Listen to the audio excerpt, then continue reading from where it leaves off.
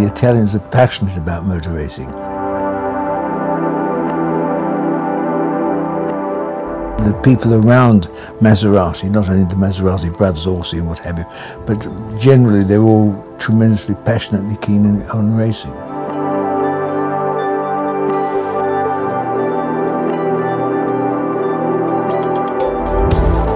Driving what was probably the nicest, most user-friendly Formula One car ever built. The 250F was without doubt the finest finest handling front-engined Formula One car I think built by anybody.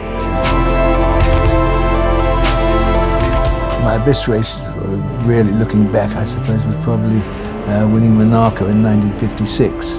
And the reason, I mean, the car handled so well. It was not as fast as the Ferraris, but the balance of the machine was very, very important, and they got it pretty right.